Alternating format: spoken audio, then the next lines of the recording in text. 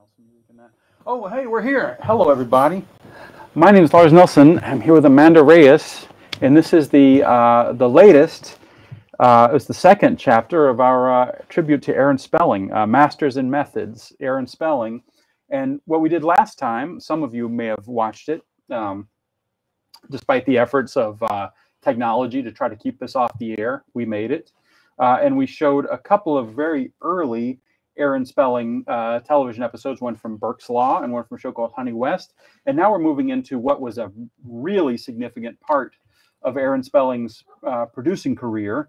Aaron Spelling being just to bring everybody up to speed, the Dallas born and raised television producer who really burned it up, learned his trade in the 60s. And then once the 70s came, which is the decade we're in right now, he became really the king of television in a lot of important ways. He sure did.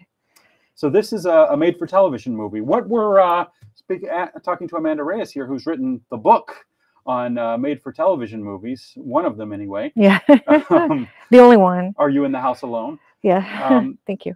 Tell me about what television movies were and how they came to exist. Well, it was interesting. So I've been doing a lot of work on another project on sort of the history of the beginning of the made-for-TV movie. It started in 1964.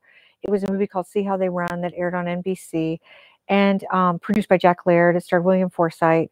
And they weren't that big of a deal. There was a handful of them between 64 and 1969. And then the ABC Movie of the Week came in 1969, and at the time it was the most expensive, whatever TV series to the date. It was like $18 million to produce the first set of TV movies, and Aaron Spelling was a big part of that. And he was actually supposed to be the first ABC Movie of the Week. Over the Hill Gang was supposed to run first, but they ended up doing a different movie called Seven in Darkness, and Over the Hill Gang ended up being number 2. But he went wild in the world of TV movies. And in his book, he's like, I've produced over 200 and something TV movies, and yet he hardly spends any time on the book talking about it. And that's because TV movies have been treated like that the entire time they've existed. So I'm kind of not surprised that Aaron Spelling concentrated on other things. And that's probably because a lot of TV movies aired once or twice and then kind of disappeared. So many of them were lost until recently. We're starting to release a bunch of them. This movie we're going to watch tonight, The House That Would Not Die, it was released through Kino Lorber a couple years ago. And I highly recommend everybody pick it up. Absolutely. But it was that people aren't paying attention to these movies, but yet some really good stuff came out of Aaron Spelling's, studio at this time in the TV movie world. And we kind of debated over what would be a really good representation of that. And we ended up with this one because it starred Barbara Stanwyck. And as we talked about last time, Aaron Spelling was very sensitive to older actors, and he'd had a long relationship with her. I mean, she's Tori Spelling's godmother. And he brought her to the TV movie world. She only did 3 of them. I think he produced all of them. And this is the first of them.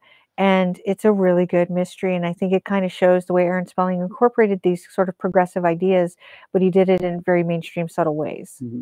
And that's why we chose this one. And I think everybody's going to kind of get it, and they'll see, it's a horror movie, it's a mystery with horrific and supernatural elements. That is about as scary as you could get, but with being a television movie. And it's a lot of the credit for that goes to the director of the film, John Llewellyn Moxey. And the source material is really good too. Barbara Michaels wrote it, and it's one of the best horror novels I've ever read. And it's part of a trilogy. I haven't read the other 2 called the Georgetown trilogy. They've made a lot of differences, and maybe we could talk about that later. But John Llewellyn Moxey was a very prolific director. This was the only TV movie he directed in 1970, but then in 1971 and 72 season, he did 3 more Aaron Spelling titles, and then he did a movie called Escape, which was a pilot movie with Christopher George. I can't remember the name of the other 3 movies. It was, they were right on the top of my head. The Last Child was one of them, The Death of Me Yet, and I'm forgetting the third one. And then after that, John Llewellyn Moxey directed anywhere from 4 to 5 TV movies a year for like the next decade. And they're all very good films. And you were kind of talking about his style and how he could make a film. He was known for being very economical and stylish at the same time. Yeah, and you'll notice you probably won't notice the economy that he uses because he's so clever at it. But we'll talk a little bit as it goes on about some of the economy that he uses. We'll talk within our breaks, because we're going to show the movie and we're going to take breaks where the TV commercials used to be. And we'll talk a little bit about Moxie's style, about how he directs. We'll talk a little bit about Spelling's prolific output, and also about the sort of economics of made-for-TV movies and why you would overspend the budget that the network gave you on the films. Why in the hell would you do that? Well, there's a pretty good reason for doing that. We'll talk a little bit about that. I think I know what that might be. Yeah. All right. So we'll now begin The House That Would Not Die, and we'll see you guys in 17 minutes.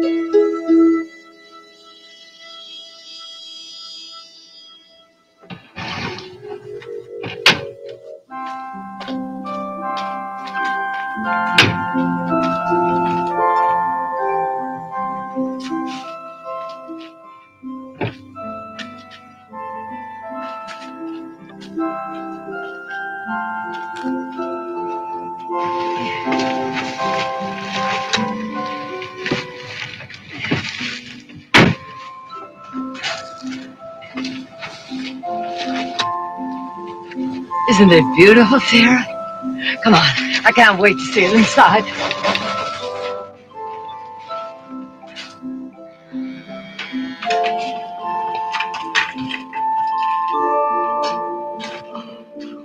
Ruth, it's beautiful. It's fantastic. When was it built? Oh, late 1700, early 1800, I think. Ooh. Oh, there's a terrible draft over here. This house isn't as well built as it looks. Oh, what a shame. Probably the work of the appraiser. Cousin Hattie must have spun in her grave. Oh, beautiful floors. Heat works, we won't freeze. Oh, Sarah, come and look at this beautiful table. Oh, Ruth, the kitchen. Oh, Ruth, it's... I'm gonna go upstairs. Oh, Sarah, here. Take these with you.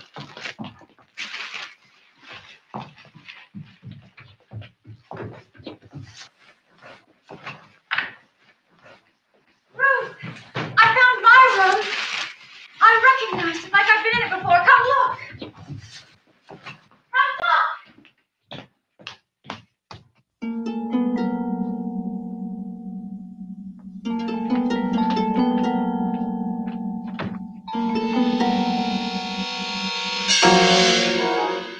I started to knock, but the door just swung open. I'm Pat McDougal, your nearest neighbor. I saw your car parked outside and stopped to bid you a neighborly welcome. Oh, well, please come in. I'm Ruth Bennett. We just arrived. Well, welcome. Thank you. I teach anthropology at the university. Oh, well, then you'll want to meet my niece, Sarah. She's enrolled for the next semester. We'll be glad to have her. Ruth?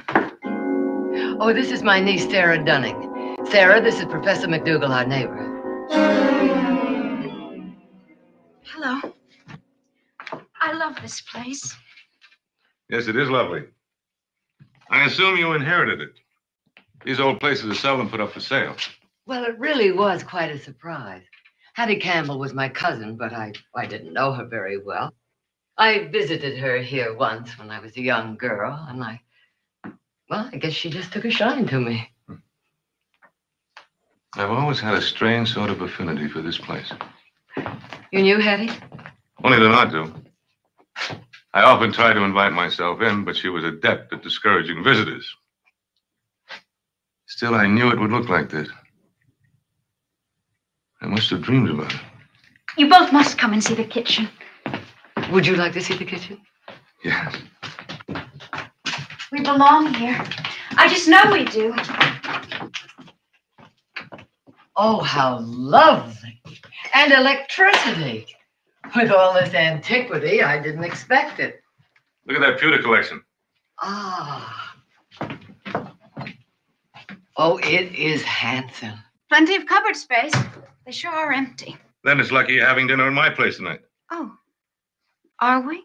Oh, no. Oh, yes, I insist. It's too late for you to drive back for supplies.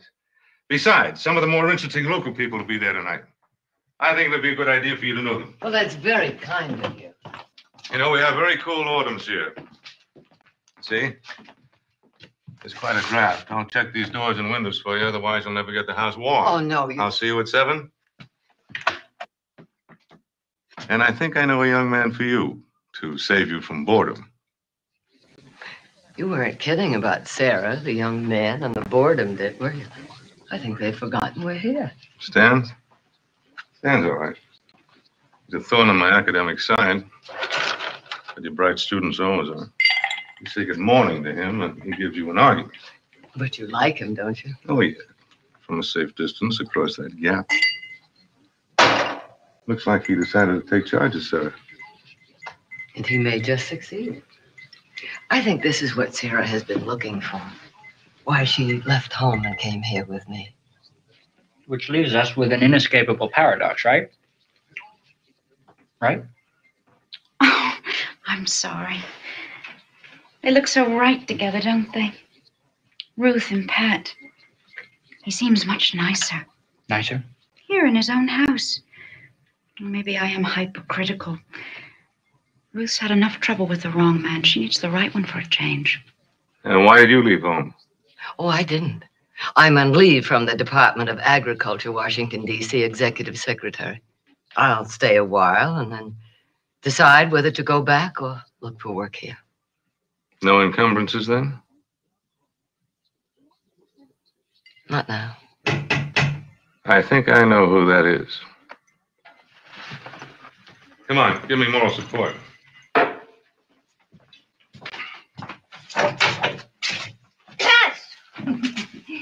I knew you wouldn't mind. Tom, and how are you? Hello, Henry. Hello there, dear. Rachel, dear, how are things at the auxiliary? Oh, Dee, it's so good to see you. Things are fine. Why don't you come around sometime? Maybe I will. You're Ruth Bennett, the Campbell house. When Pat told me you'd been invited tonight, I just couldn't resist coming to meet you. Oh, Pat, this is an improvement. Yes, I understand Cousin Hattie wasn't too friendly.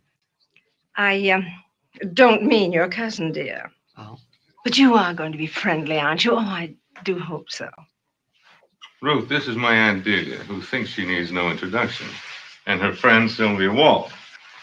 Forgive me for crashing the party, but you know I've been longing to see the Campbell house. Would you tell me all about it? Am I really going to see the inside? Your cousin was most... Why did you bring her along? She insisted. What could I do? Oh, Sylvia does the most wonderful seances. And she's writing a book about our local haunts. Do you know I've never been to a seance? There's your opportunity. It would be fun, Ruth. Maybe Ruth doesn't want to have a seance. Oh, yes, I do.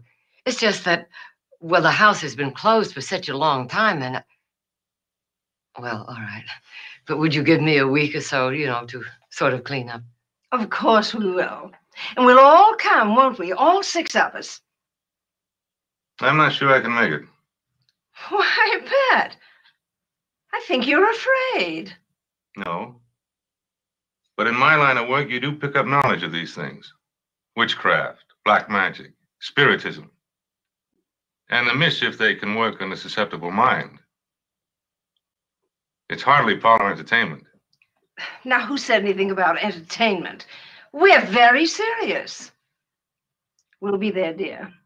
He will, too.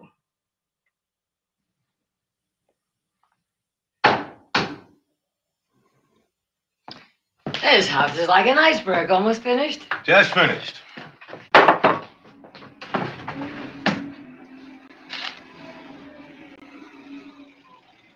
My faithful chaperones. Oh. Ruth, where do you see what we found in this old junk shop? Hi, Pat. Let's put it over here on the mantelpiece. Well, Isn't it perfect for this house? handsome-looking fellow, isn't he? I think Sarah fell in love with him. Oh. Pat?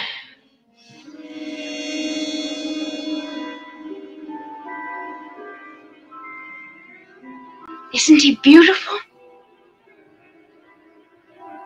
Well?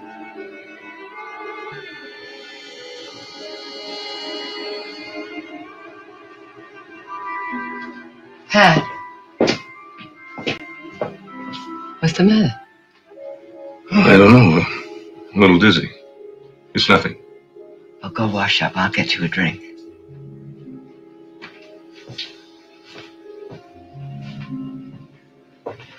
It's a housewarming present. From us. Thank you, both of you. It's perfect. Now let's get ready for dinner.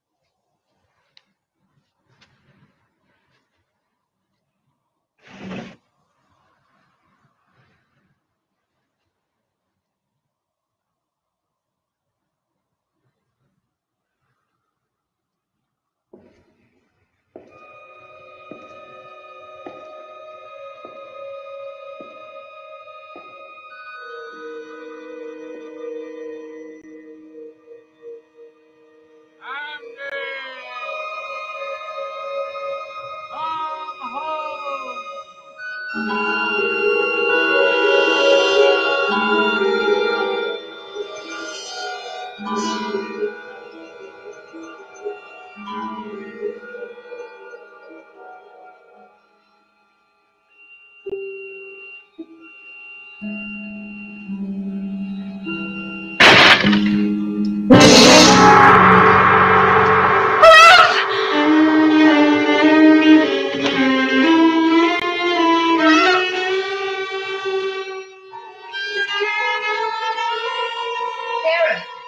it's all right. I'm here. What happened? Great.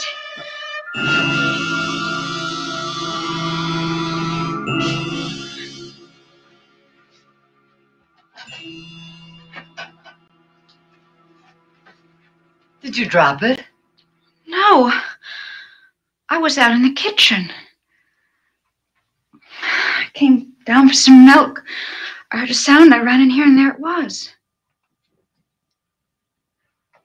But I how don't could know. you? Oh, Ruth, it's ruined. Oh, maybe not. Maybe I can have it repaired. I'll take it into town tomorrow and see. Ruth, it was so weird. Speaking of weird things, did you hear someone out in the garden calling? Calling for someone, or a pet maybe, called Andy? Just now? Who'd be way out here looking for a pet in the middle of the night? I guess I just dreamed it.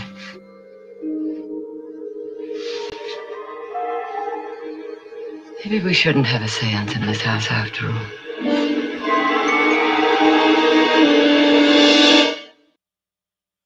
All right. Barbara Stanwyck and Kitty Wynn, Richard Egan. So nice seeing all these wonderful actors. Stanwyck was beloved by her fellow actors, and you were saying that was Kitty Wynn's, because Kitty Wynn later on had a career, did Panic at Needle Park and The Exorcist and all that stuff. I think this was her first role on film anyway. And I was just saying how exciting that must have been when she got that phone call, and they're like, Barbara Stanwyck's going to be your co-star. And oh my God, I'm working already with like the most elite, coolest person in Hollywood I can think of, you know? Yeah. And you were saying how wonderful she was to the cast and crew. She was like famous for being really great to work with. And I imagine that makes sense because her relationship with Aaron Spelling was such that they were very close. And Aaron Spelling was also very well known for being this kind of Southern gentleman, they would call him, having this very kind of attitude with people. And I read an interview with him where they actually pointed out how nice he was, because I think they were expecting this kind of cigar chomping mogul. Yeah. And he kind of defied all of those stereotypes in his career. He was an absolute fan, and he would treat the stars, from what I've read from when he would work with guest stars, he would, send a limo. He would, there'd be a dressing room with a star on it and all of that. Like he really treated them like stars, even though in a lot of cases they were sort of like has-beens. And Stanwyck, he never called Stanwyck a has-been, but she, she wouldn't have gotten the same kinds of roles, being an older woman at that point. So he gave her like a lead role like this.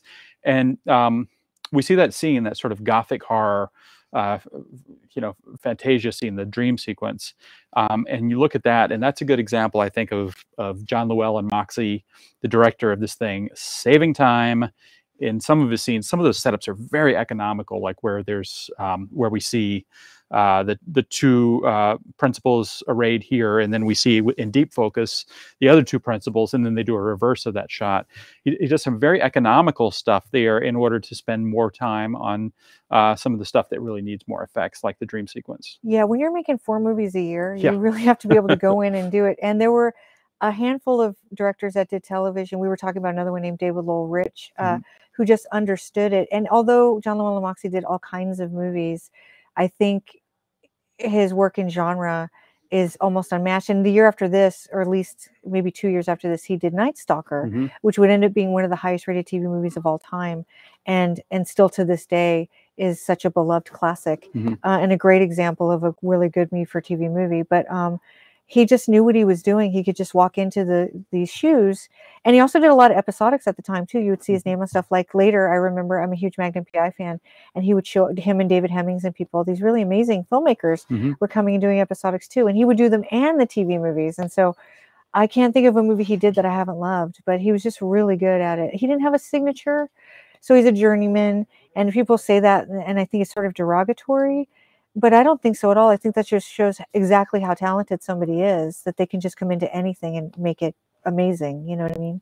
Yeah, all of the, you never look at a John Llewellyn Moxie movie and say, well, they cut corners. You never look at a John Llewellyn Moxie movie and say, oh, they must have had bad, even like had bad sound on the location because they had to sync the sound. They're all like, they're just technically so well made, you know. Yeah. And you also never look at a John Llewellyn Moxie movie that I've seen and say there's a bad performance. Yeah, it's interesting. So I think his name was Jeffrey Blumizet.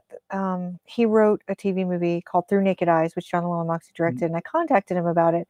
And I think he went to the set once, and he said that he was just such a gentleman. And it's interesting, and maybe we'll talk about it later because I think it's a Spelling co-production, but I can't remember now, and I don't want to steal Spelling Spotlight. But Nightmare on Badham County is one of the grittiest made-for-TV movies ever made, and John Llewellyn Moxie made that. Yeah. And it's amazing to see this kind of wonderful, sweet guy making Nightmare on Badham County.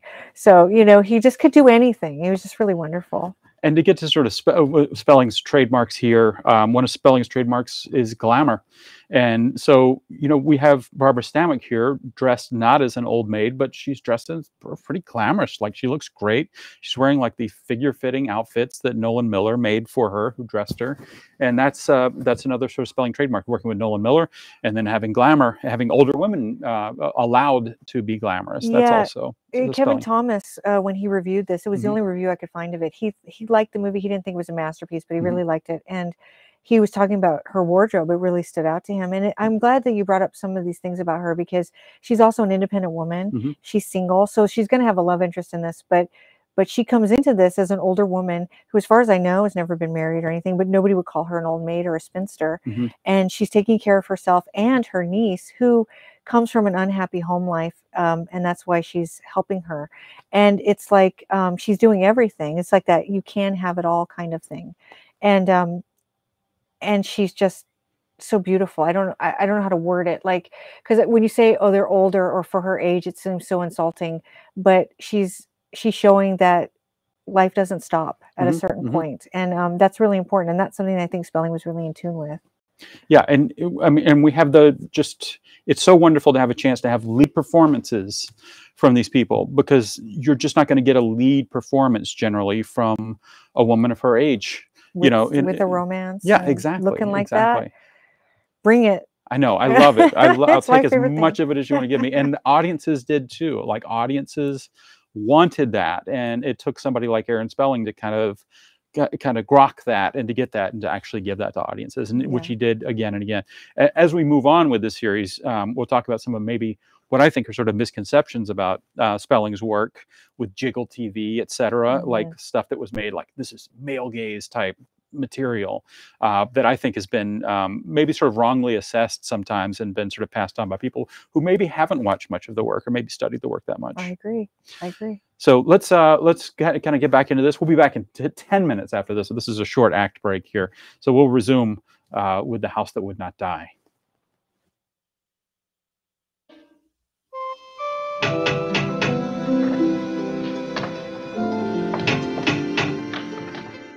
Come in. You're way early. We thought we could help out. Well, now that you're here, I did forget to fix the fire. Dan, would you mind the wood is out there? Pleasure. Now, the kitchen. Oh, what a lovely surprise.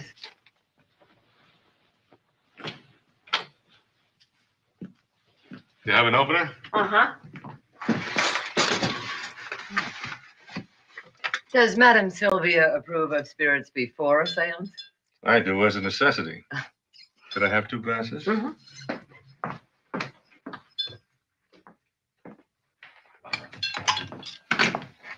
Sample?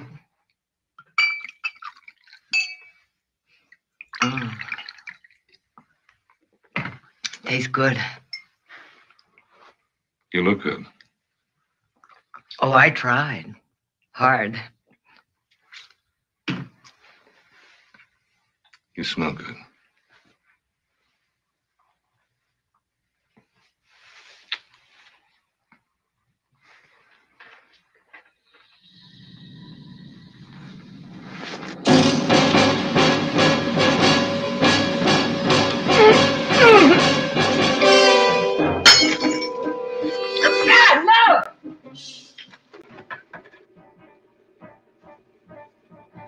I need some matches for the fireplace.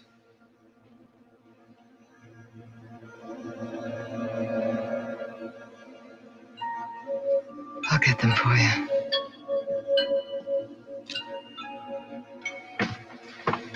What's wrong? Nothing. I just dropped a glass.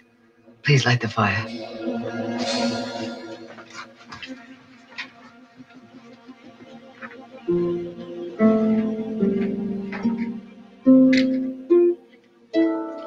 Ruth, I'm sorry. I don't know what happened. That's all right, Pat. Don't worry about it.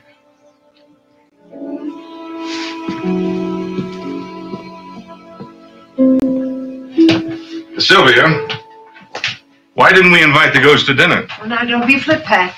There should always be a skeptic. Now let's all sit down together. Will you turn the light out, Mr. Whitman? And then come back and complete the circle. Is there something against spirits working in the light? Pat, spirits take strength from the dark. Perhaps that's the natural law of their world. We need air to breathe, don't we? Now, let's join hands.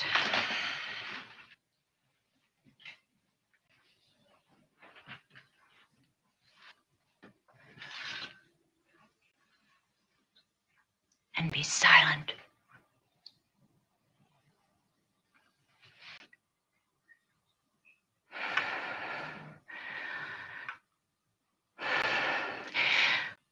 I shall try to summon my guide.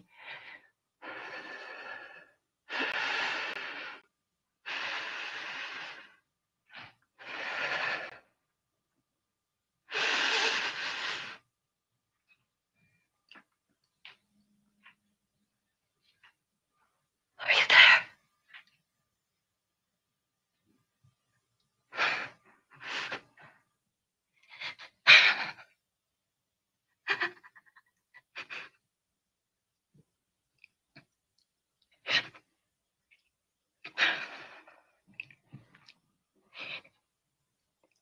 She can't come to us.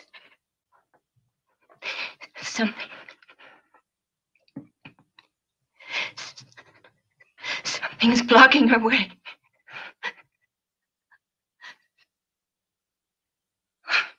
Do you feel the chill in the room?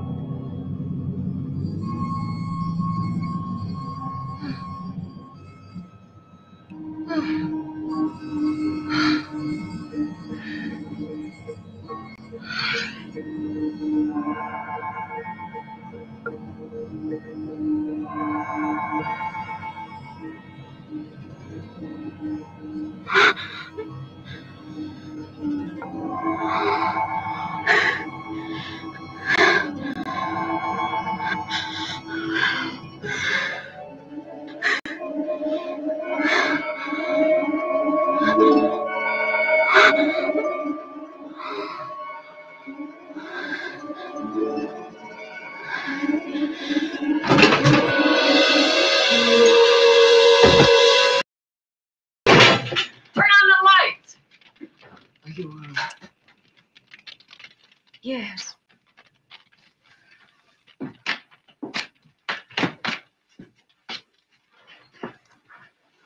It's ruined.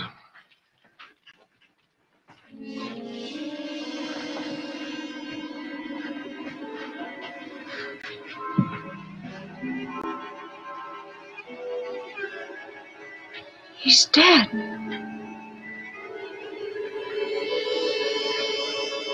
He's dead.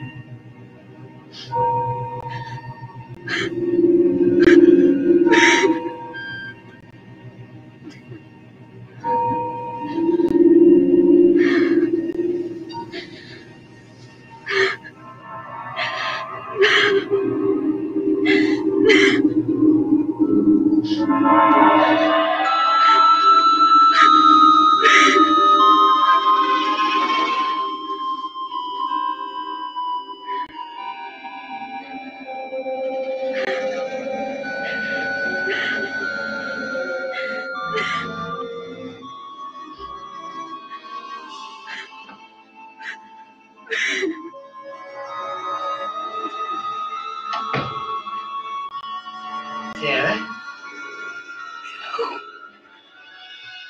No, no.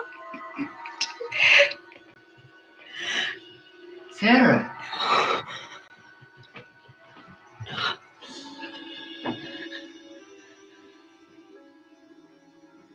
Please, help me.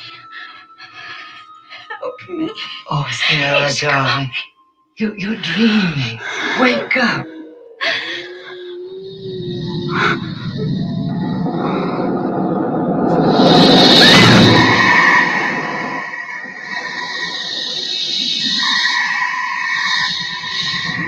No!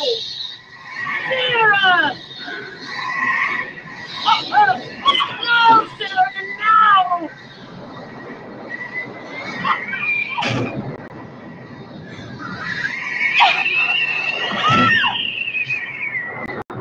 Sarah! No! No! Sarah!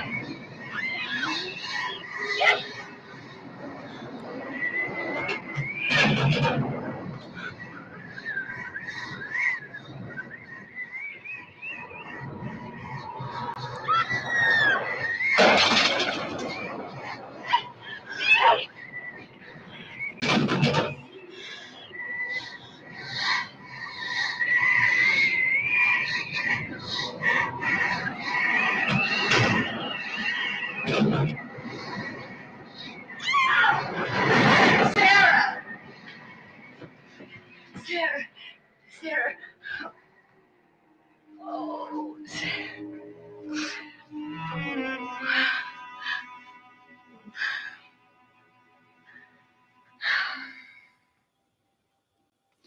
I love how Stanwyck is like this tiny woman, you know, like 98 pounds at the most, and she has such presence. She's really amazing. She really does, yeah. And I was just thinking about, wow, two women in nightgowns fighting. Yeah. That's a TV staple. Yeah, it really is.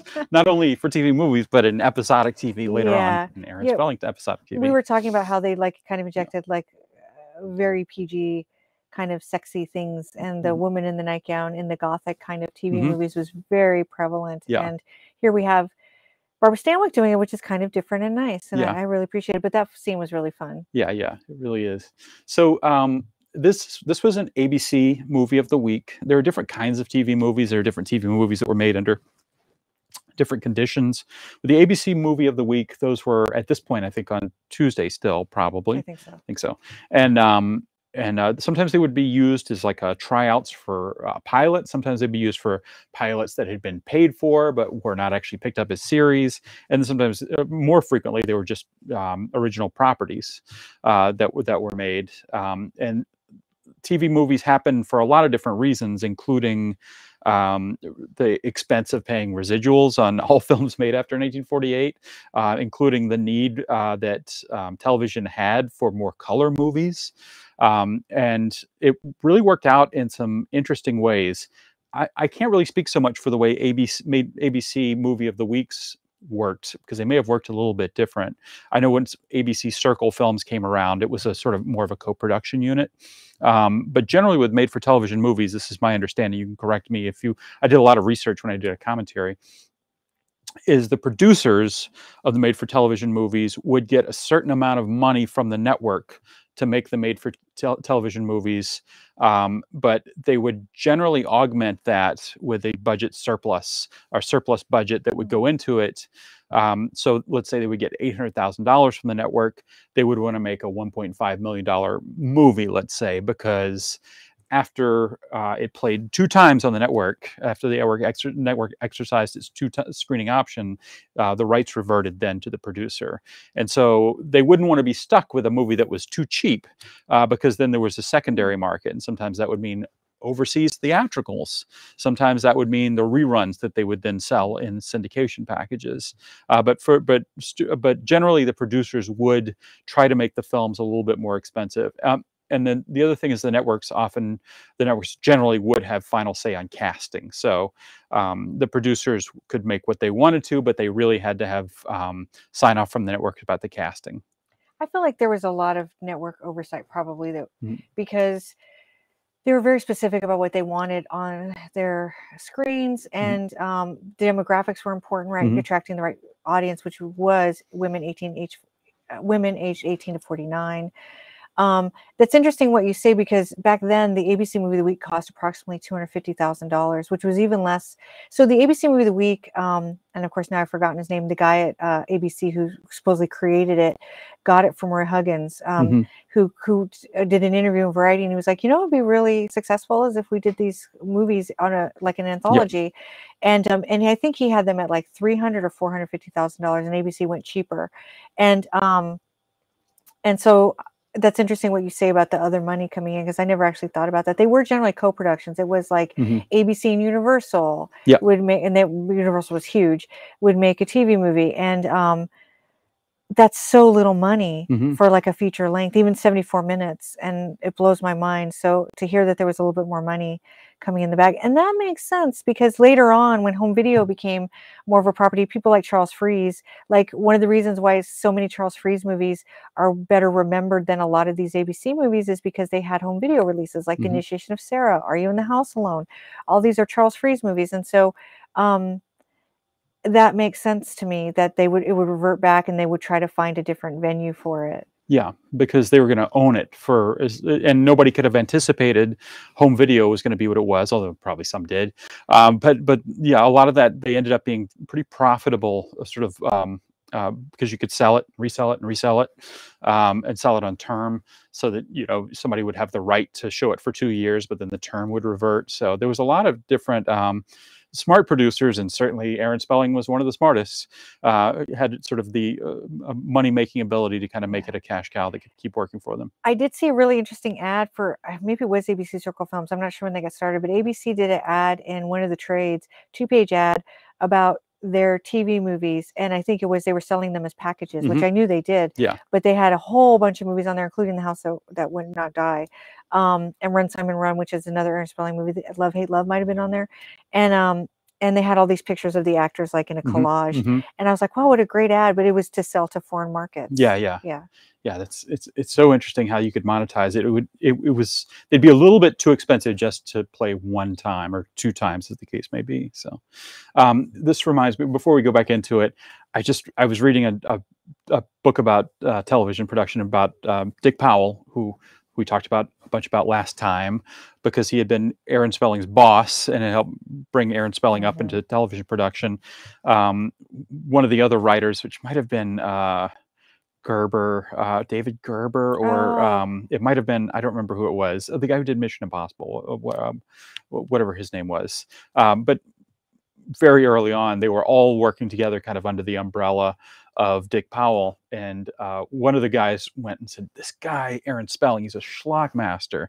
He said, you know, we're out here doing this like fine work. And Dick Powell, who was very mild-mannered, who's the head of the production company, like shut him down and was like, listen, you guys, Aaron Spelling's keeping me in business. You guys are out here trying to win Emmys. You know, you guys are giving me 2 hours a week. He's giving me 20 hours a week, you know. Well, also Aaron Spelling, like, he talked a lot about it because he came from a very poor kind of background. He was like, sometimes people want to come home and watch something and just escape. It doesn't have to be, you know, this like super serious drama, and that's fine, and that's great. But like sometimes people just, they want to see how the other half lives. They want to see that they're flawed. Maybe they want to do something like Fantasy Island, where you just go and you have whatever you want happens, and everybody ends up happy at the end. And he's like, you know, people want that, and there's nothing wrong with that. But for some reason, that's become like an insult. Yeah, yeah. And even he said he regretted, like he was called the Cotton Candy King or something like that. And it just makes him grit his teeth, because he was like, well, I did this and this and this. But even when he's saying it, it's like, well, why does Boys in the Band or the Best Little Girl in the World have to be on a different tier than Charlie's Angels? Because they're all wonderful, you know what I mean? So it was even ingrained in him, but he knew that people just want to enjoy their time off, you know? It's huge, and it's like you don't have to be it doesn't mean you're an idiot if you're making escapist television. And it's a No. way, it's kind of like it's almost like a lesson that's been forgotten, like in music. You know, if you look at the history of popular music, people decide they want to dance, then they kind of stop wanting to dance. 2 years later, they're going to want to dance again. Yeah. And that's the history of popular music. And I think, like, if you look at the history of television, which we are, is the name of the show, it's like you will find that there's escapism, and then escapism goes away and people want the serious stuff, but then they're going to want escapism again. And it almost feels like right now, currently 2022, is that what year it is? That we're almost kind of like due for an escapist cycle with television, because there's been so much serious television. I can't wait. Although I think a lot of it's coming, and we're seeing it. I mean, in the horror part, like something like Stranger Things might have like a total escapist value. I mean, I'm sure there's subtext in there and stuff, but yeah, I think it's coming, and it's here in a lot of ways. Yeah, and Aaron Spelling, you know, you could do a lot worse if you're in television production, or if you're writing scripts for television or spec scripts or whatever. You could do a lot worse than try to understand from the master of escapism, like how to do it. So studying Aaron Spelling's work, even though like your professors will tell you this is the master of schlock, he's actually a master, a true master of a particular kind of entertainment that's escapist, and you could do a lot worse than learn from Aaron Spelling. Absolutely. All right, let's resume our film, and then we'll be back in, I don't remember what it is, 12 minutes or something, and talk a little bit more.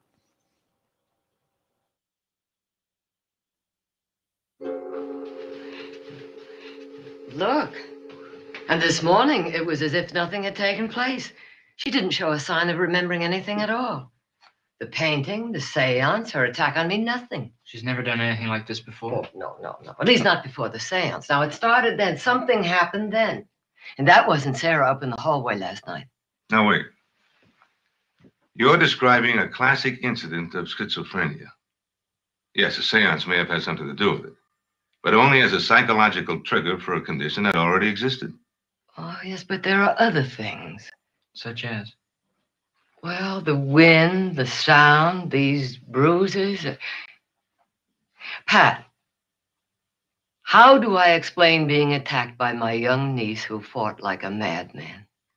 Ruth, I don't know. But if she is schizophrenic, that could explain her strange behavior and her attack on you. I can't believe that. No, she's always been so well adjusted. So have I. We've had a very special affection for each other since the day she was born. Well, don't let that affection blind you to what's really happening. Maybe Sarah needs professional help right away. Let her stay to dinner. I'd like to talk to her. Well, yes, of course, if you think it would. Oh, that must be Sarah. It's dark early.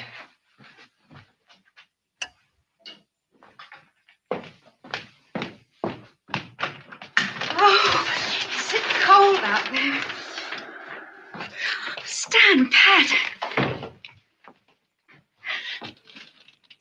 It's so nice to be here, where it's warm.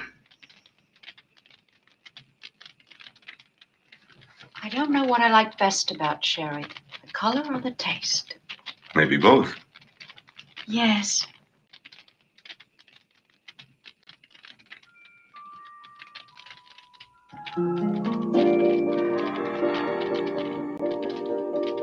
Wow, you did it again, Ruth. Another delicious dinner. Thank you, Pat. You're always so complimentary.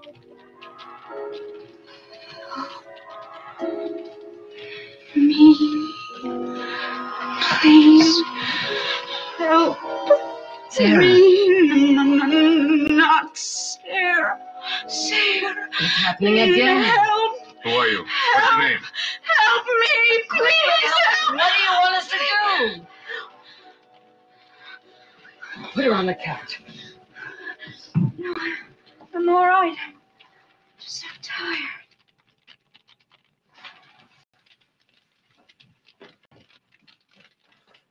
Ruth, believe me, we've got to get her to someone right away. Last night she attacked you. Tonight? I know one of the head men at St. Elizabeth's. I could call him right now. St. Elizabeth? It's a psychiatric clinic. Which is exactly what she does not need right now. Look, I didn't want to tell you this before, but I actually saw another face over Sarah's during the seance. You saw it too, didn't you? Oh, did you? I thought I saw something. Sarah doesn't have the history of a schizo. This started at the seance. I think she's possessed. Possessed? The only thing she's possessed by is a second personality that's trying to take over. And where did that personality suddenly come from? Our own mind, where it's always been. Dormant until now. Man, it's got another voice, another face. You put her in the clinic right now and you're going to do her permanent psychic damage. Do you want me to call St. Elizabeth's? Hey! You look like guilty conspirators. It gave us quite a shock. Are you all right? Okay, Ruth. We'll put it off for a couple of days. Here, I guess you can use this. No, thank you. I never touch spirituous beverages.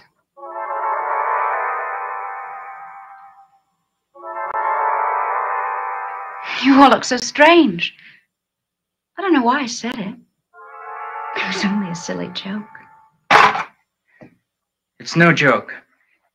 It's all tied up in this house. Something violent happened here. Something tragic. Otherwise, why would this spirit be earthbound? So many people lived here and died. But mostly Campbells. And it must have been a young girl like Sarah. And she isn't going to leave Sarah until she gets what she wants. Now, what we've got to do is find out who she was and what happened to her. We say these things so matter-of-factly. Is all this really happening? There may be more happening than you're aware of. The other night before the seance, when he kissed you, well, you and Pat weren't alone in this room. There was something. It passed over Pat. I saw it in his face. He's a good guy. He wouldn't have treated you that way, you know? I know. All right, where do we start? The attic is crammed full of diaries, papers, but I wouldn't know where to begin. Why don't we check out the Hall of Records? Birth, death certificates, we might find something.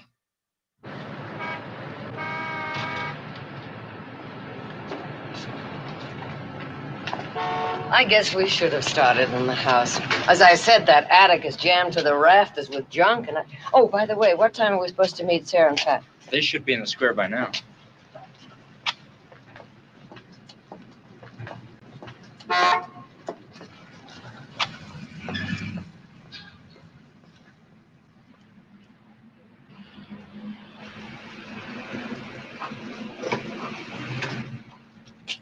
Hi. Any luck? No. All records prior to 1795 were destroyed by a fire. Where's Sarah? Didn't she get a ride with you? One of her classmates said she'd drop her off. Well, then she must be at the house. It will be dark soon, and I said I'd be home early. I'll get the car. Now, look, you two, don't worry. I don't want her in that house alone after dark. I don't care how silly you think it is. I'll drive you there, no matter how silly I think it is. Please, hurry. All right, but we can't make it before nightfall. It's almost an hour's drive.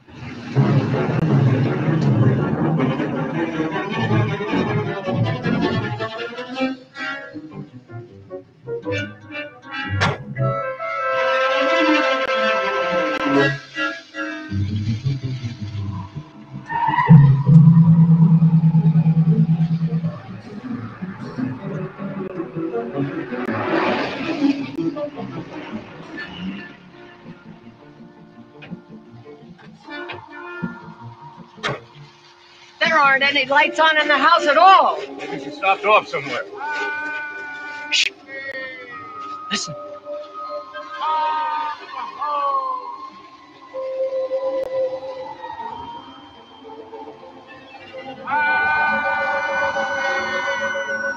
Did you hear that?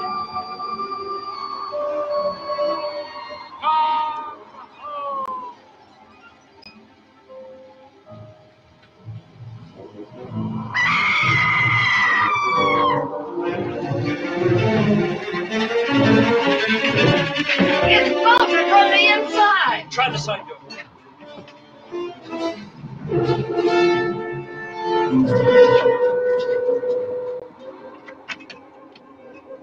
I can't turn it. Let me try.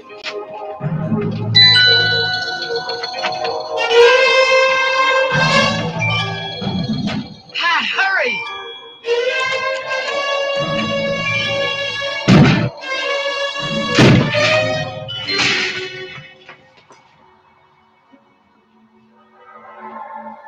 Sarah?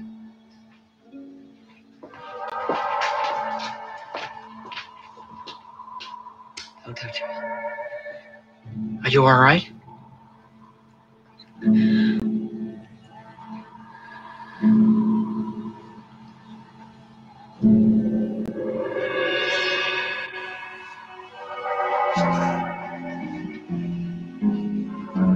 How did this get on the floor? What happened?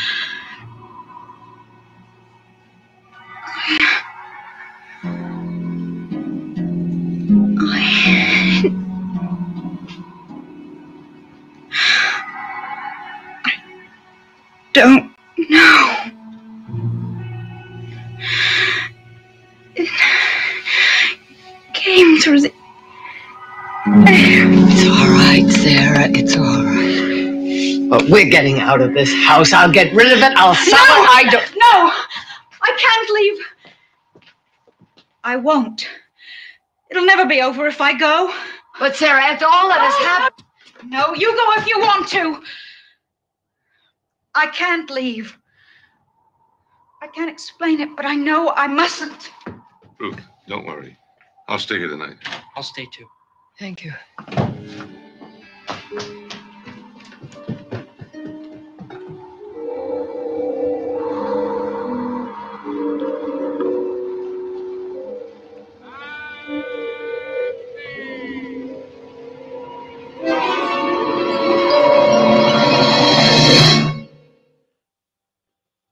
All right. All right. Wonderful movie here. So you've seen quite a lot of Aaron Spelling's TV movies. What are some of your favorites? That's a good question. Well, this era was pretty prevalent for him, and he did a really interesting movie, and it was actually it was really highly rated. Called The Last Child with Michael Cole, which is like a sci-fi film about a couple who aren't allowed to have a child in this kind of dystopian future because their child had died, and you just get one child, and if something happens to it, that's it. And so they're trying to have a child. And he did Saint School for Girls, and then he remade it in 2000 with Shannon Doherty, and those are both really good films. Oh, the remake is good too? Yeah, they're very different. So when he did the one with Shannon Doherty, Charmed was huge. So he went this kind of Charmed route with it, and it's so good. And she's wonderful in it. And the original is a lot of fun. This is one of my absolute favorite TV movies. And we can talk about the ending. I don't know if we'll get a chance to, but this is one of those strangely moving films. He did Death at Love House, I think. He did a really good one called Death Cruise, which was like a Love Boat, except they're killing people. Right. And then he did the 3 Love Boat pilots, which are really good too. Those are the ones that I'm thinking of off the top of my head that I think are like really exceptional. But he did it. Well, he also did The Best Little Girl in the World, which I mentioned earlier. And that's one of the first times people really talked about anorexia and kind of opened the discourse for that. And so he, every so often he would do one that would have this sort of more overtly political or topical kind of thing happening in it. But mostly he stuck to like this really great Gothic kind of setting for his films in this early. Oh, he also did Crowhaven Farm, which is wonderful. And another, we've got Hope Lang again as this kind of semi-older actress leading this film, dealing with a lot of subtext about marital issues and infertility inside what is kind of folk horror, you know? He was really good at that.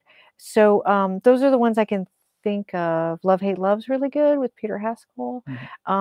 Yeah, he did a lot of really good ones. Yeah, and he did sometimes when you look at his book, now the book is clearly, it's been through editors that have told them people don't care about this, they don't want you to go into the weeds on this. But one of the TV movies he talks about there is it Little Ladies of the Night? Oh, is that yeah, the one? That was huge. Which was, it was a really, it was more like one of the most popular TV movies ever made. And it is a topical, you know, rather more than an escapist one, it is sort of like a topical one.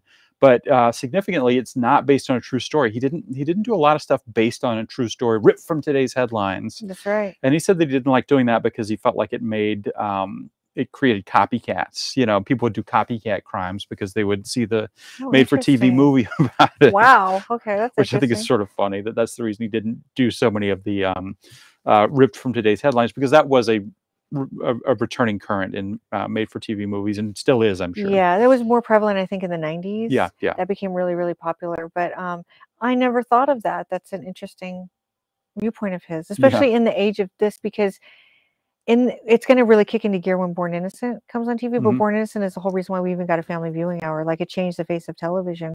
That's the Linda Blair reform school, and correct. And that was a not based on a true story, but a kind of ripped from the headlines sort of thing. And it did create a copycat crime. And then Kojak got into it because there was that guy who's Ronnie Zamora. Do you remember him? He killed an elderly person. He said it was because of violence on television. And Kojak was one of the shows that he cited. And there was a lot of, towards the end of the 70s, there was a change sort of in the landscape of television because of that. So I don't know when Aaron Spelling made that statement, but that's kind of interesting to me. Yeah, he made it in his book. So I guess after the fact. Yeah, right. So that's interesting. I think we'll continue on with our film, and then after it's over, we're going to talk a little bit about the ending of this and about how the story works. Unless there's anything you want to go into before we resume. Just the ratings and stuff. Yeah, it was a very popular the ratings, TV right. movie. Yeah, right. Yeah, you always know a lot about the ratings and like the night it came on and what else was on that night. So I always find that super fascinating. So let's resume. We'll resume the film, and then we'll. I don't remember if this is our last chapter of the film or not, or if we've got one more after this. But kick it, Doug.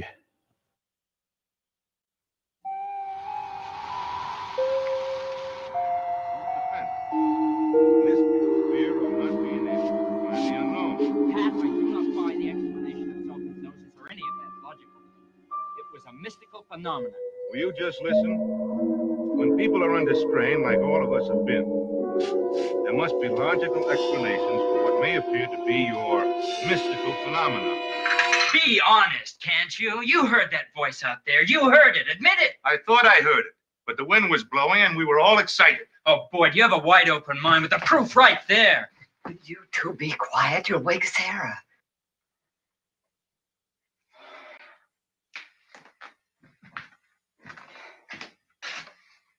Ruth, I'm sorry. I'll be in Sarah's room if you need me. Thank you, Pat. Ruth, would you mind if I get a start in the attic? All right. Good night.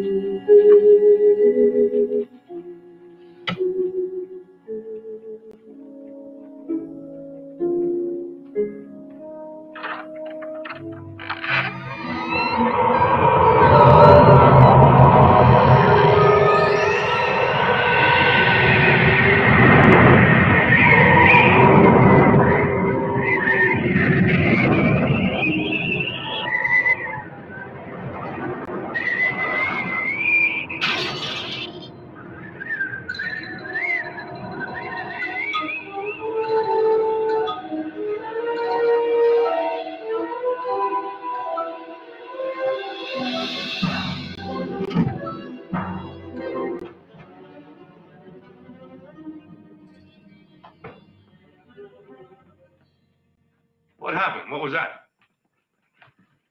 You won't believe it. Did either of you close the cellar door? No. Damn, this thing just happened. I left this book on the table. Was on my way to bed. When suddenly I couldn't move. I could not move.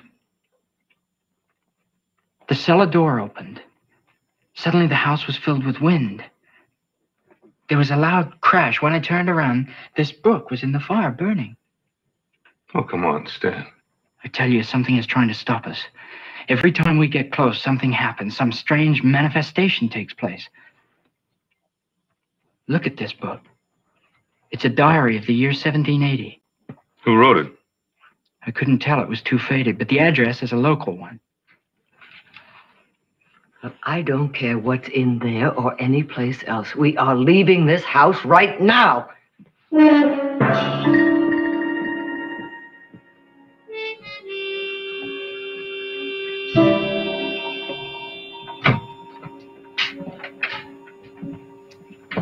Dan, take Sarah upstairs to my room. You and I will sleep in the den. Okay.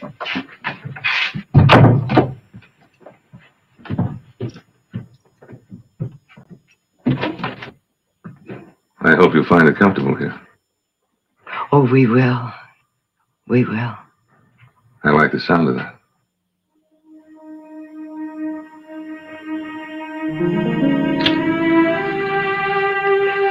Pat, after class tomorrow, would you go back to the house with me?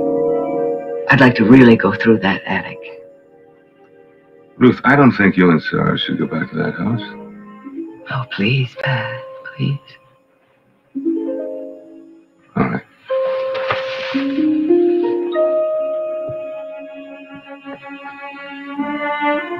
Stan, I'm scared. Why? Do you think I'm crazy? Of course not. Has nothing to do with you. Look, it's all tied up with that house.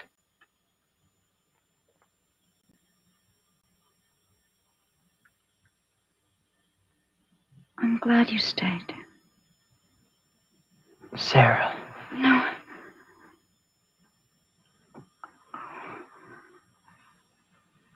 I know you like me. And but everything's happening so strange.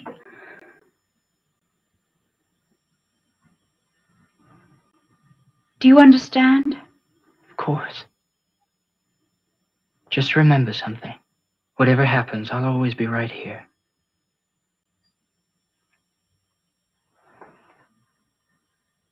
I'm glad.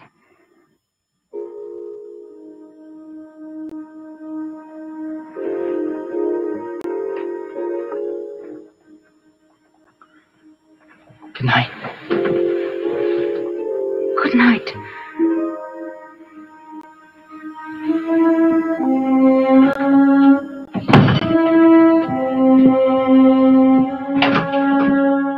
Oh, my goodness. Where do we start? All attics are all alike. Fascinating junk shops. Well, there must be something around here to give us a clue. Oh. That isn't it. Find anything? Nothing. Oh, Ruth, come here. Look. No writing desk. Oh. But it's locked. Oh, try and open it, because these things are usually jammed with papers and diaries and all sorts of things. Oh, good.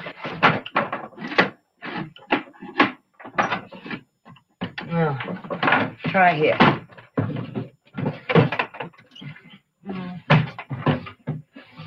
Nothing. Sometimes they have secret compartments. They usually have a catch. If I can find it, it'll be easy.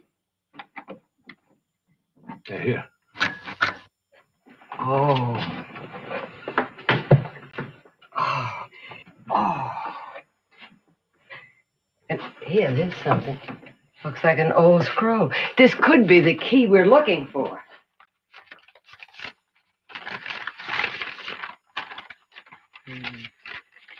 It says that the house has been remodeled several times. Oh, here's something that Hattie has underlined. At which point in late 1780, she seems to have simply vanished. Who did? Well, wait, let me go back. Wait, no, the writing is faded. Martha Campbell, age 23, wife of General Douglas Campbell, died in childbirth. The child or daughter lived and cared for her father and all his needs until she was 20, at which point, in late 1780, she seems to have simply vanished. And that's when old Campbell became a recluse. Oh, yes, down here, Hattie states that old Campbell came to be known as crazy because he would stand in the garden alone at night, calling for his daughter's return. Wait a minute. What was that voice calling? What was the daughter's name? Well, it isn't listed. Hattie seems to have left it out, wouldn't you know? We can look it up in the Bible. Oh, Stan, be careful of those pages. I will. I'll be very careful.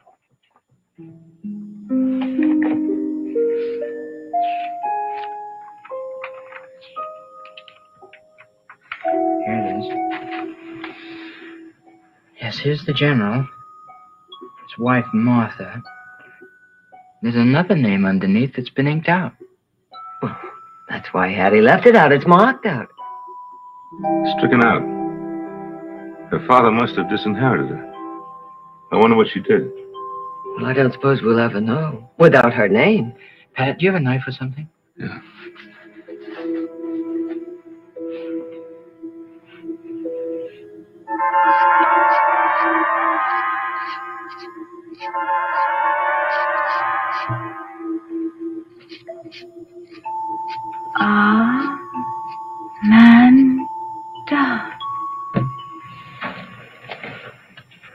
Amanda.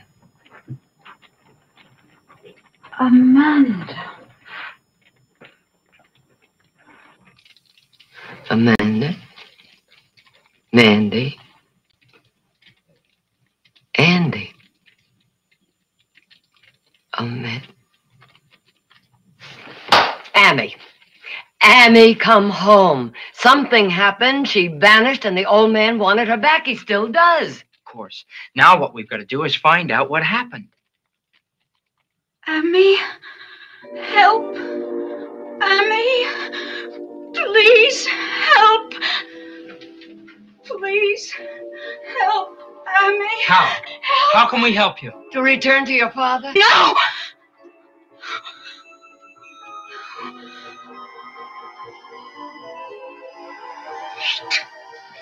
Hate. Hate. Hate. Hate. Sarah, Hate. Hate. Stop.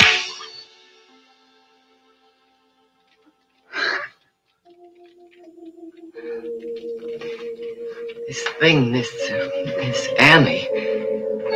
She seems to be able to reach her anywhere, and I thought she'd be safe here.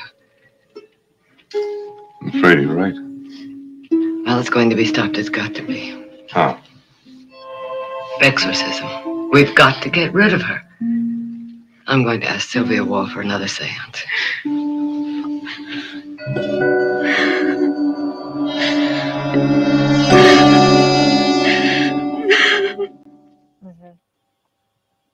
Well before The Exorcist. So right. You can't look at this and say, well, that was a ripoff of The Exorcist. That was, just a couple years before.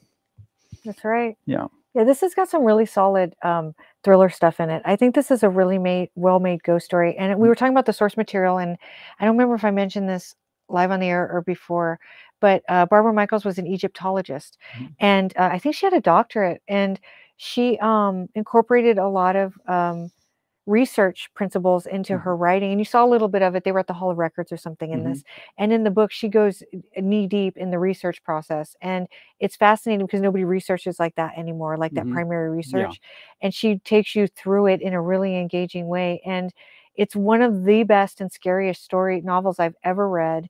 And I think they do a wonderful adaptation of this. And one of the things I was telling you that's different about it is that in the book, it takes place in Georgetown, and if you've ever been to Georgetown, the neighbors are literally like this far away from you. And so there's a part where they come home and the house is like lighting up in all these different places, and they're just standing outside, and their neighbors are just 3 feet away from them the entire time. Here, they chose a much more isolated location, and I don't think one's better than the other, but that's the major change I see in this. But they do keep a lot of the research in there, and like when they find the Bible, and it's really fun the way they let this film unfold. But another thing we talked about though is that it does have elements in it that you might not see today so much. And when Egan kind of forces himself on Stanwyck, which we saw at the beginning, and then that slapping scene, those are things that I'm like, oh, but at the time they didn't seem as questionable as they might now, you know. But it's a pretty solid film. Yeah, it really is. It's interesting, the Georgetown thing. That's another interesting sort of analog with the Exorcist. That's right. I don't know how that stuff all kind of comes together, but it does. So speaking of research, one thing that you like to research is ratings and how this did, and it's sometimes mind-blowing to hear like what the share was on some of these films, because you'll never see that again. No, never. So so this movie did really well. It came in, so in the 1970-71 season, there weren't nearly as many made-for-TV movies being produced as there was even, I think, the next year. So there were about 76 original made-for-TV movies during this season. It aired on October 27th, 1970. On ABC as an ABC Movie of the Week. It brought in, excuse me, a 25.5/38. And all that basically means, I have to look at the second number because it's hard to kind of break those down. 38 basic is the share. And what that means is 38% of homes with televisions who were watching TV the night this aired, so not all the TVs, but a lot of them, were tuned in to The House That Would Not Die. And so that basically means that 40% basically of America sat down and was like, I want to see what Barbara Stanwyck's doing in this house. And I, like I said, I only saw one review, but it was pretty positive. But that's, I don't even know what that translates into millions, because TVs were pretty much in most homes at this point. So, and everybody was watching. So it's like, it's incredible to think that that many people watch. And to give a good comparison, is a really popular show is The Walking Dead, right? And you'll see now in the trades, 10 million people turned into the finale of The Walking Dead, and people are like, wow, 10 million people. That show would have been the lowest rated show of the week. Like 50 million people watch Rhoda Get Married, I think, right? On Rhoda. And so like, you can't even compare the numbers. But we had lesser options then, but Water Cooler Talk was really big. And this was just one of several made-for-TV movies that made the 1970-71 season in the top 10 that were Spelling produced. I mentioned a couple of them, and I'll see if I can remember all of them. You said Wild Women, I think earlier. That not only ended up in the top 10, but it also, its rerun ended up in the top 20. Crowhaven Farm, which is a classic, was in the top 10. I saw Run Simon Run on there, which I think is Burt Reynolds. Yeah, right. Burt Reynolds playing a Native American. I believe so, yeah. Love, Hate, Love, which I mentioned with Peter Haskell, and I forgot to mention Ryan O'Neal's in that, because whatever, it's Peter Haskell. Let's just deal with it.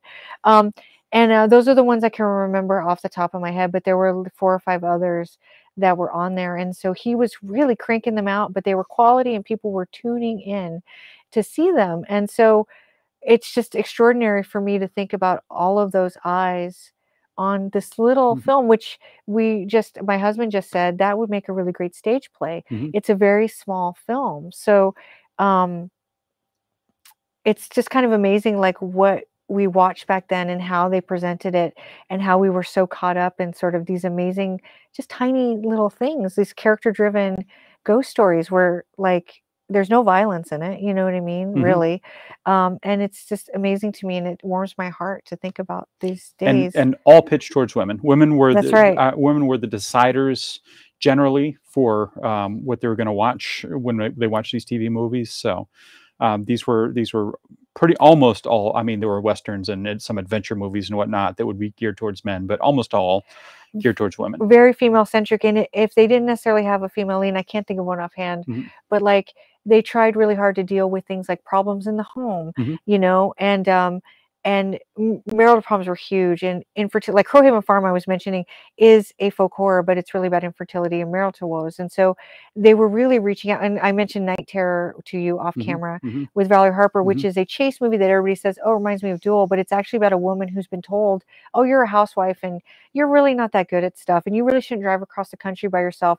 And then when she's being pursued by this killer, she stays one step ahead of him the entire time. And at the very end of the film, her husband says, you know, you're not Gloria Steinem. And she says, you're right, not yet.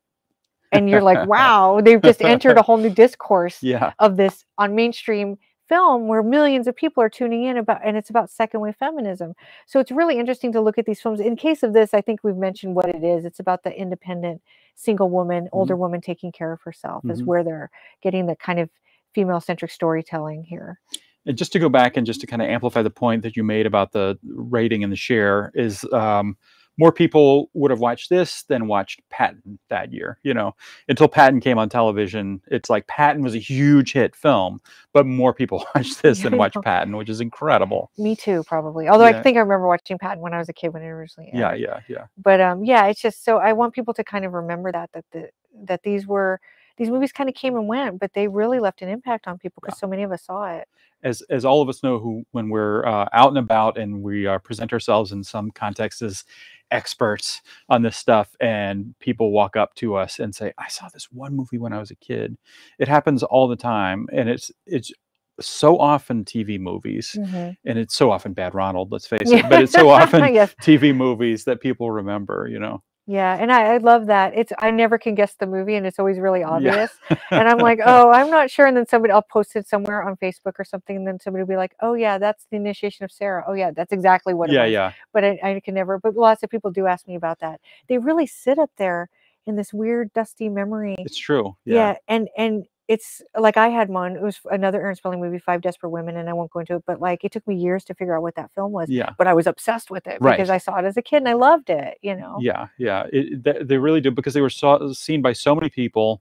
It really, and there were so many of them. It really has occupied a place in human consciousness for people maybe of our generation and older, I think. You know? Yeah, and in our hearts. Yeah, and in our hearts too. So we're going to head into the thrilling climax of the house that would not die, would not, could not, should not die.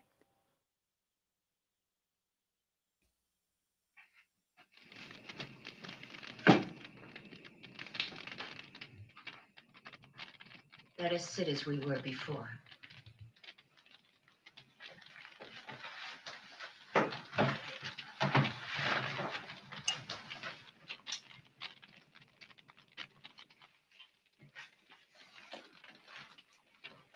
Let's join hands.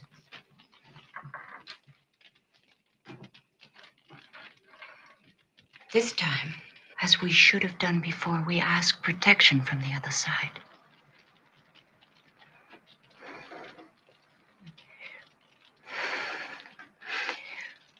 We call upon you.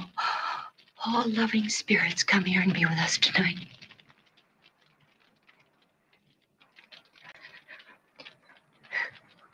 We call upon you, all loving spirits, be with us here tonight.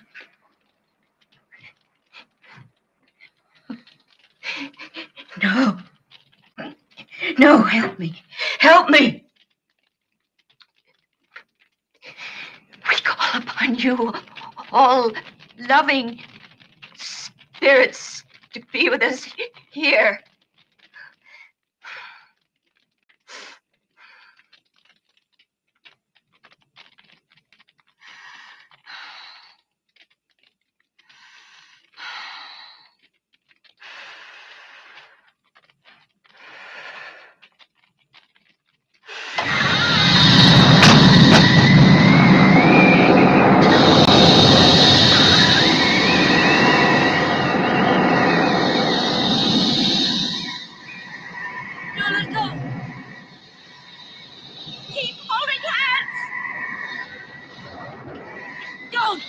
Break the circle!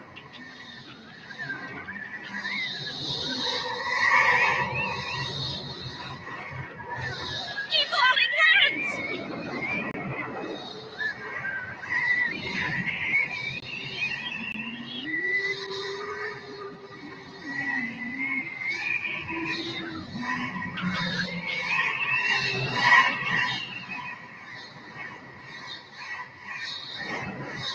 Leave me.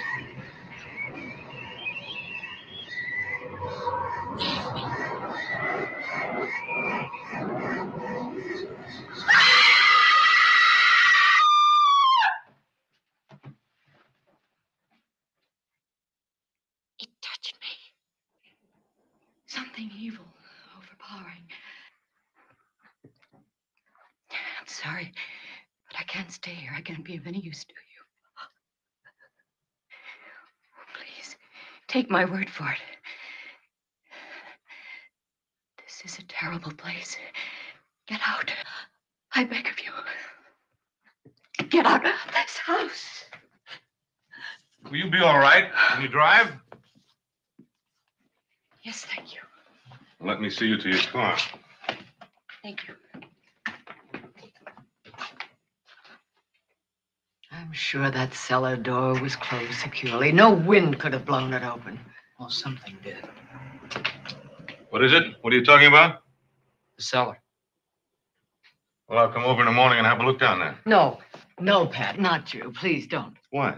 I don't know. I can't explain it, but please don't. She's right, Pat. But I can come back. Tomorrow afternoon. You want to come along? All right. Well, let's go.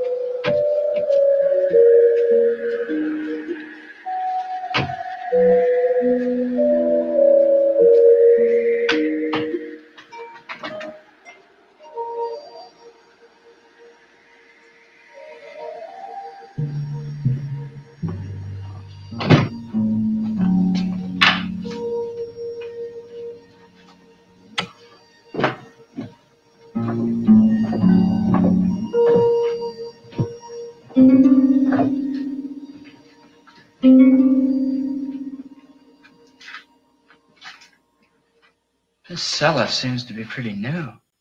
Well, the house was remodeled several times. When you came down here before, did you see anything strange? No, but of course I wasn't looking for anything strange. That is, nothing specific. Wait a minute.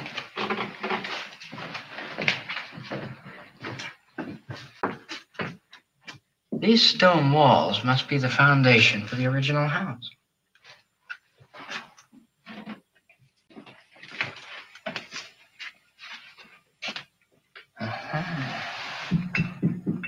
So why timber back here? The foundations, the stone foundations, have to go on all the way under the living room. It looks as if the rest of the cellar has been sealed off. I wonder why.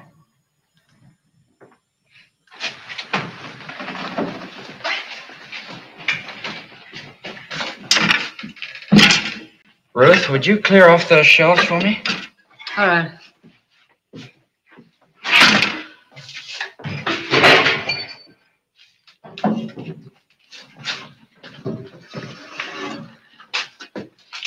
Hold this one, would you? What are you going to do? I'm gonna try and break through this wall. With that? I can, but try. I can't wait to show Ruth what we found. They should be home by now. You think they discovered anything in the cellar? Well, I doubt it. Nothing as important as what we came up with.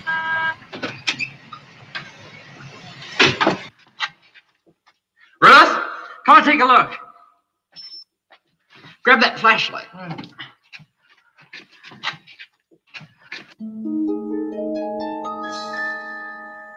Look at that. There's an old doorway. Oh. I'm not having much luck with this wood. It's almost petrified. Well, Stan, why don't you quit? It's getting so late.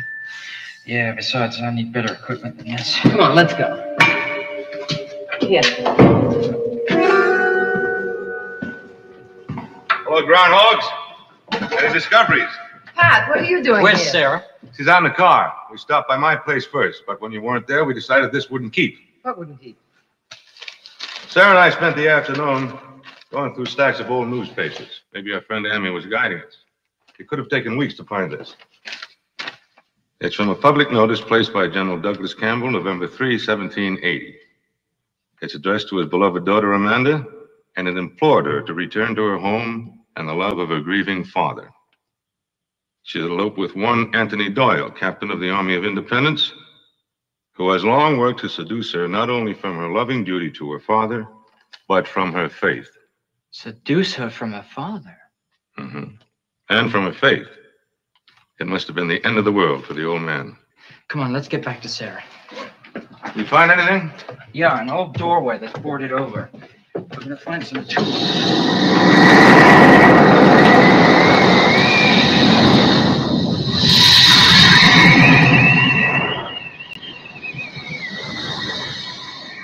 We've got to get her out of here.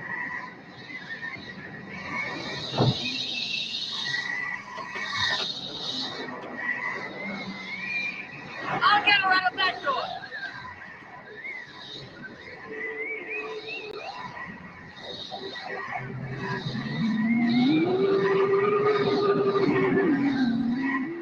Father? No, Father! Don't hurt him! Ruth, get her out through the kitchen.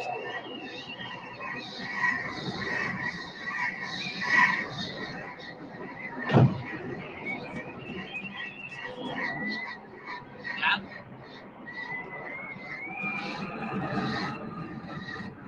Pat? It's me, Stan.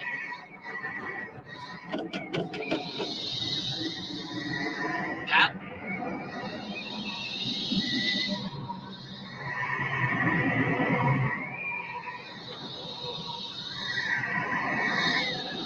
Pat, you're hurting me.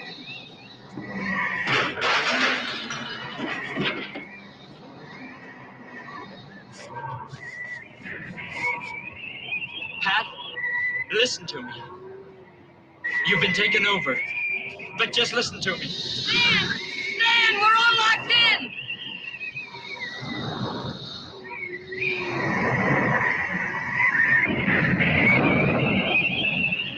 Keep her away from him!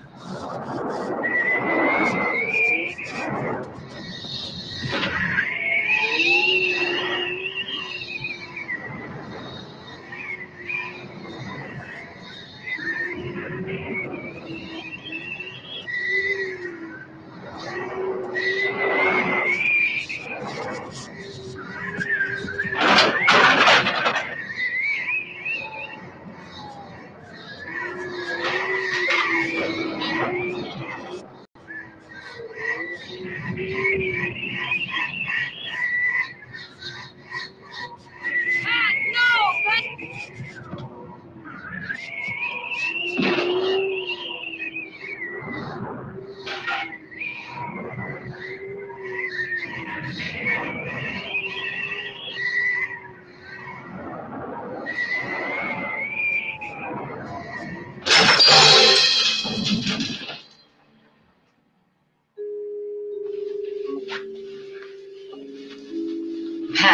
Pat, darling.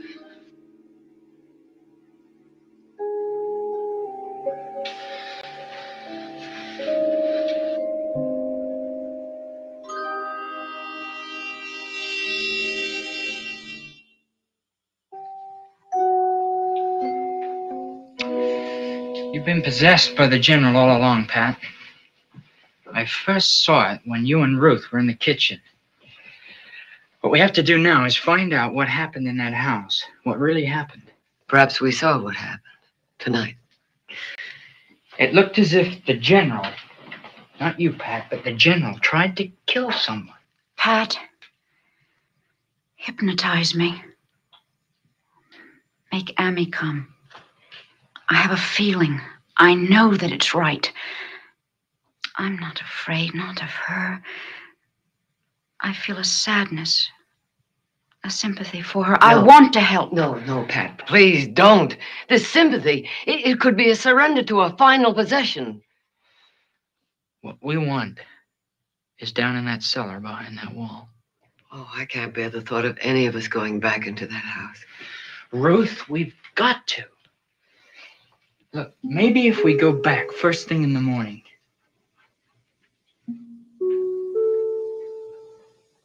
Sarah?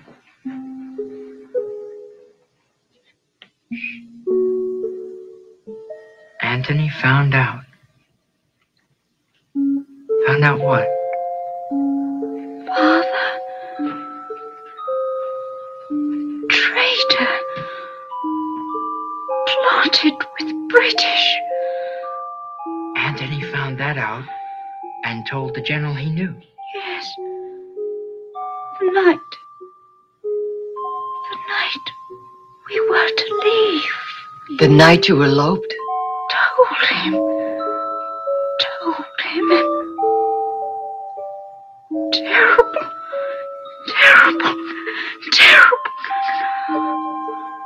No. Not dead. Not dead.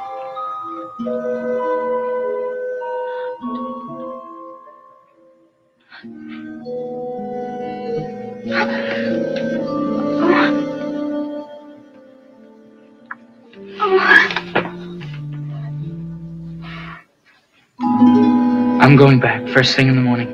You can't do it alone. I'll go with you. You can't go back. Ruth, I must. Besides, it'll be broad daylight. I'm going. I want to go. I must.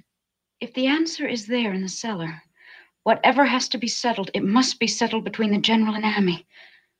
I know it. I feel it. If you want this to end, I must be there so Amy can speak.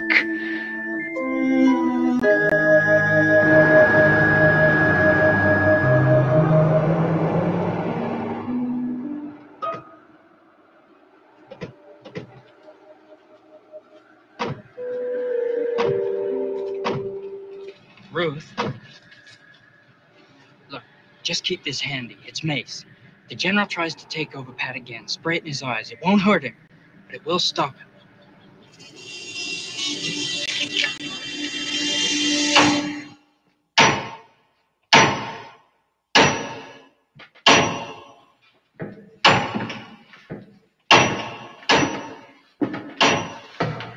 How's it going? Oh, so. Thank you.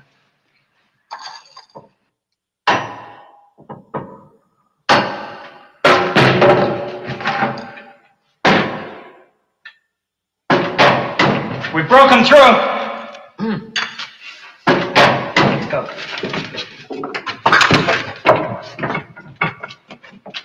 Come on, give me a hand. Hold on.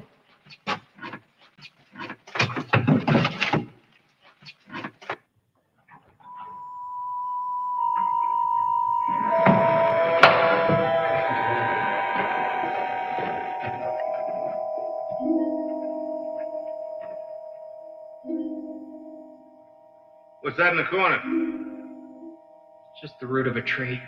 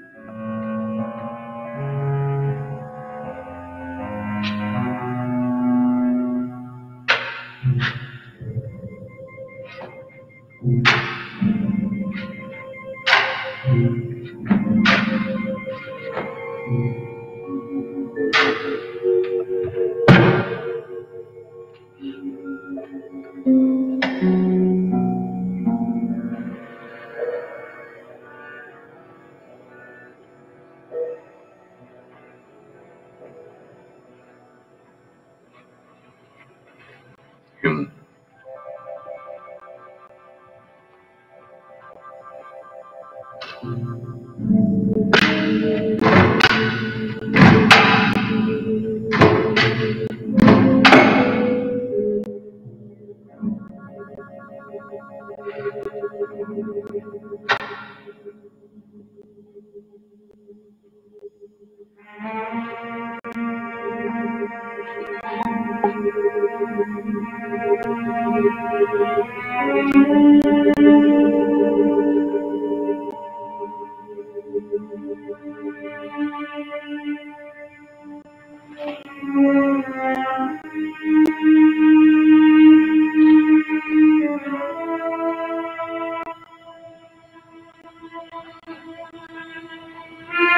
Please take it away.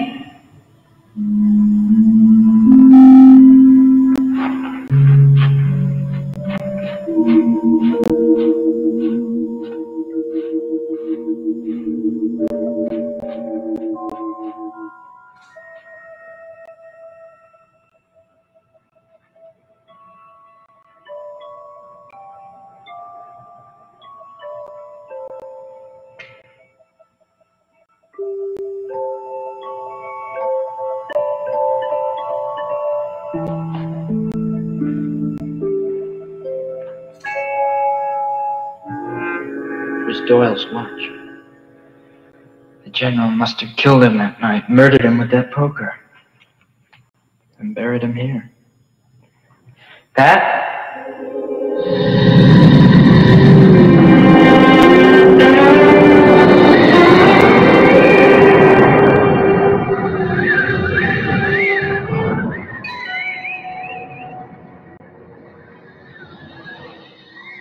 Ruth, quick, get the mace. Sarah, open the door.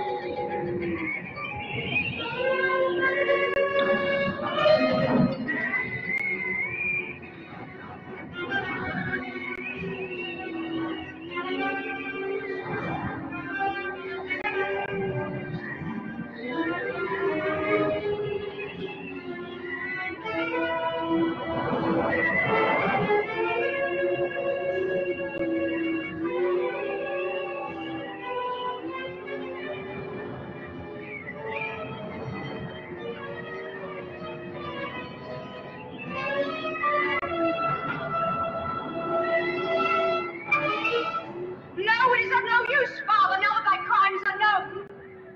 Thou hast lingered here too long to protect thy black secret, as have I. To make it known, it is over. Go, find whatever poor rest thou canst, leave me in peace. Go! Go!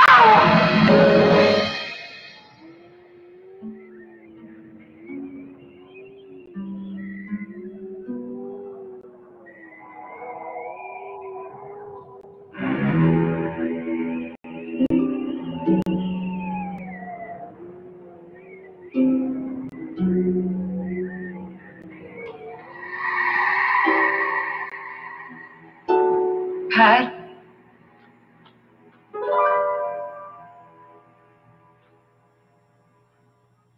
What happened? It's all right, Pat. It's all right. I feel at peace now. Amy eloped with Anthony Doyle. The notice in the newspapers. But that was a lie. How can you elope with a dead man?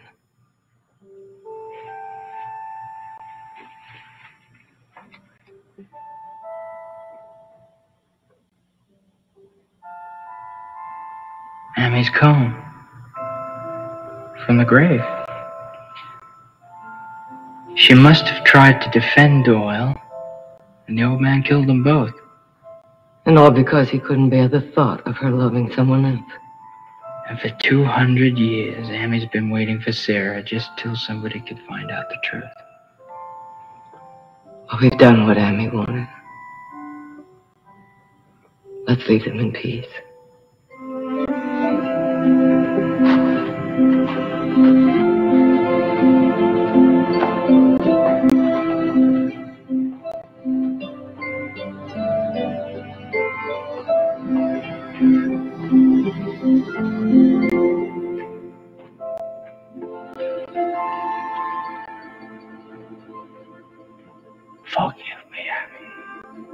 Forgive me. Dear God, please forgive me.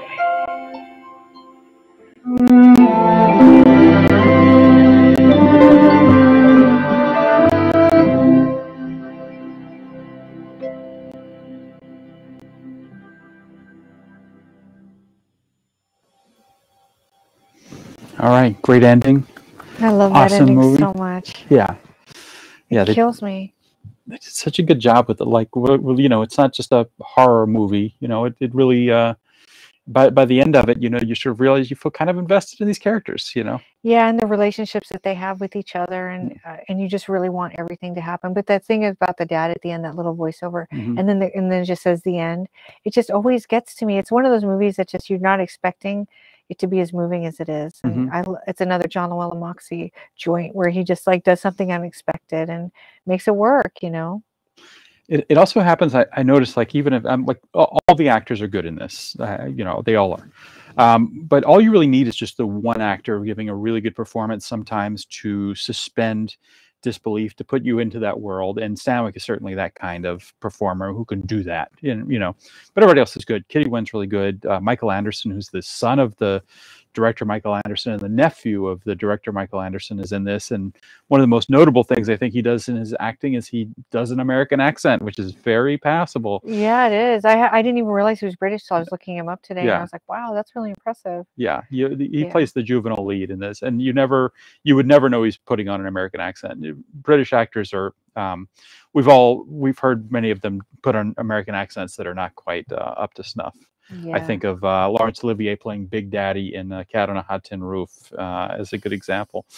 And I think it's a testament too, because we were talking about these movies were shot probably in like 10 or less days, Mhm. and they're so good. Like everybody comes in and they really mean to make a good film, and that's another reason why I'm so passionate about them, because I think that gets kind of forgotten about, that there's a bunch of people working on this movie and they're Mhm. trying to do the best that they can with what they have, and often they do really good work, you know. And this is a prime example of a movie that they made for very little money, in a very short period of time, probably had a very quick turnaround even in post-production, and here it is, and it really plays so beautifully, you know. Yeah, it's I don't think all television producers, were necessarily trying to make movies that would sort of stand the test of time. And I think that's the thing about Aaron Spelling. And again, if we were to sort of like bring up everything everybody said about Aaron Spelling, every TV critic and so forth, he was known as like the guy who was making the schlock, you know. But it really is true that, like, when you look at his stuff, it holds up because he cared, and because he hired people who cared too, you know, and who wanted to make a good film. John Llewellyn Moxie, you know, you don't see bad films that he made. He clearly cared about his reputation. Yeah, and they work together a lot, you know. So you go with the best and the people that you know are going to give you the product that you want, you know. And also, I mean, we've talked about how everybody really likes Barbara Stanwyck, and John Llewellyn Moxie had a good reputation, and Aaron Spelling had a good reputation. And so you're also building really wonderful sets that people want to be at, and I think that helps too. Yeah. Do you know anything about the behind the scenes stuff of like was Spelling visiting the sets? No, it's the thing about TV movies is that they're not very well documented. Yeah. And so whenever somebody calls me and say, could you do this commentary? And it's like, okay, but I can't do a ton of production history because it just doesn't exist. Yeah. And so you don't hear a lot of these behind the scenes stories unless an actor tells one in an interview somewhere. There's very little about these films. So I haven't heard about what it's like with him visiting the set, but I'm just judging based off of how he treats other people, like just interviewers and what you've heard from people who worked with him, you know what I mean? And I just assume he runs these like very, what I want to say, not happy-go-lucky, but you enjoy going to work kind of places. When I read about like the sort of discipline of television production, a lot of times there are producers like Roy Huggins who primarily would be like, as a producer, was primarily kind of a writer. A lot of television producers are primarily kind of writers, and they will take other scripts and they'll do the rewrites on them, and they're ultimately kind of doing that. It seems like with Aaron Spelling, from everything I can tell, is he was sort of a facilitator, who was kind of creating a safe space at least at this point in his career, for others to do really good work. Because sometimes you need somebody to run interference for you so that you can do your best work. Yeah, that would make sense. Yeah, And it does look like that Aaron Spelling was kind of that kind of guy, even though he was a very capable writer, particularly from the early days. Like I don't think that he was like the kind of like a Roy Huggins type who was on top of that stuff to the point of driving everybody crazy. You know? No. The best I can tell is, I mean, and it's interesting because like we're jumping ahead, but if you think about like Shannon Doherty, who I love, but you know, she was had a really bad reputation on 90210, but yet he brought her back for Charmed. You know, like he could just work with all different types of people too. So when you talk about that safe space, I think that's a really good way to put that. He created environments so even when people were like, there was drama on the sets, and maybe trauma, who knows, but he could work through, and he somehow was able to connect with these people even when it wouldn't seem anybody could connect with them. You know what I mean? And he ended up having a really interesting relationship with Shannon Doherty, you know, because of it.